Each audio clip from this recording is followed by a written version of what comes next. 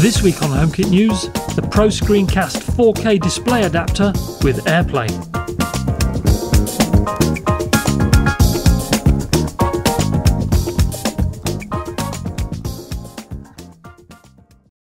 So today we're looking at something slightly different from a company called ProScreenCast and their true 4K wireless display adapter.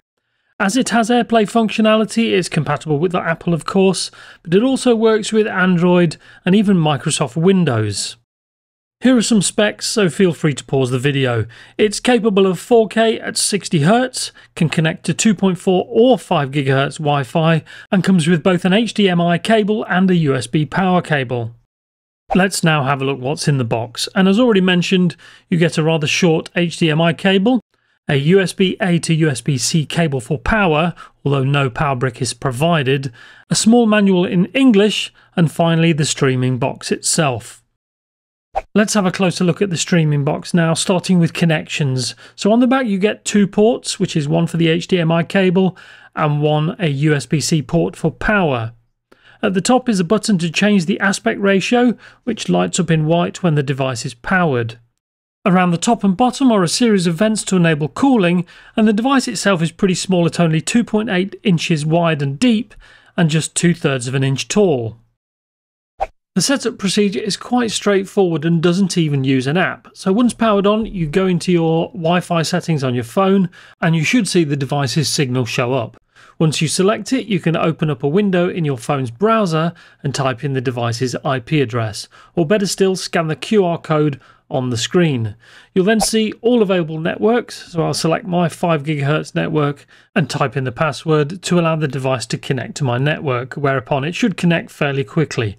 That's it basically.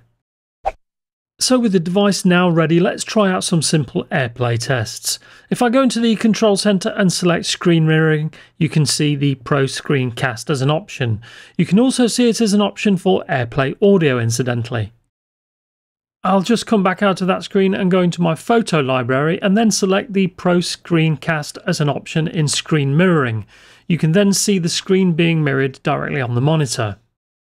Here are some pictures of our dog as a pup. He was around 4 months old at the time, and as you can see the latency is pretty adequate. If I put the phone into landscape mode, you'll see it replicates that just as well, so landscape images look especially good when viewed in this way. So it's great for photos, but let's see how it does with video. I'll select screen mirroring again so I can mirror what's on my phone, select another video, and as you can see the video will play in full landscape mode and play well with no evidence of buffering. Although this is just a cheap 1080p monitor, the images do look clean and sharp. How does it cope when streaming from my iMac via Apple Music? To avoid copyright claims, here's a clip of one of my own music videos, and I select AirPlay from the menu at the top and we're good to go. It all seems to work fine.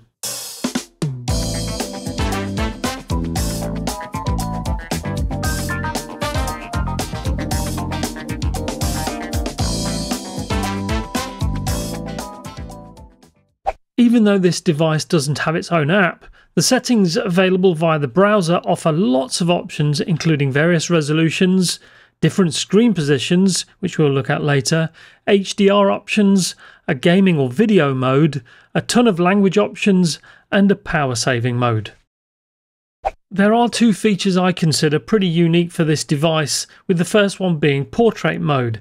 If I press the button on the device and ensure my screen is also positioned in portrait mode, you'll see the screen switch. Now if I begin screen mirroring on my phone again and go into my photo album, you get to see portrait photos in full screen. This also works well for videos recorded in portrait mode of course, and as you can see here, once again no stuttering or buffering is visible. Switching back and forth is just a case of pressing the one button like so. The second unique feature allows you to stream directly to the device without any internet connection at all. As you can see on the screen, the device is not connected to my network right now, and the Wi-Fi connection on my iPhone is also turned off.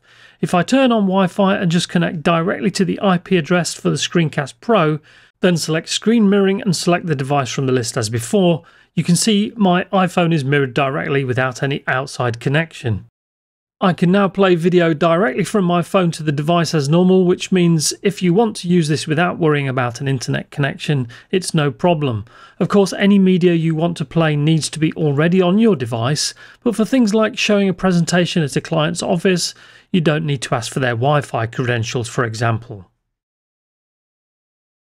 Finally, onto the pros and cons, and if you want to travel light, this is very compact. So much so that you could mount it behind even a small monitor without any issues. As it works with Android and Windows besides AirPlay, pretty much anyone can make use of this device. The portrait mode option is something of a specific use case, but it's still useful to have for some people, and the fact that you can make a direct connection between your phone or iPad and the streamer is pretty useful. That all said, there are cheaper streaming devices out there by Roku, for example, that even add HomeKit support and AirPlay too, so it's down to the two special features I mentioned as to whether this will appeal. Finally, even though it's designed for a streaming video, as it's only AirPlay 1, it does mean you can't use it as part of a multi-room audio setup, which is something only offered by AirPlay 2. That's our overview of the ScreenCast Pro with AirPlay. If you have any questions or comments, feel free to drop them below. If you like this video, please give it a thumbs up and subscribe if you haven't done so already, whilst also ticking the bell icon so you don't miss our next video. In the meantime, stay safe, and if you like rockabilly, do the hucklebuck.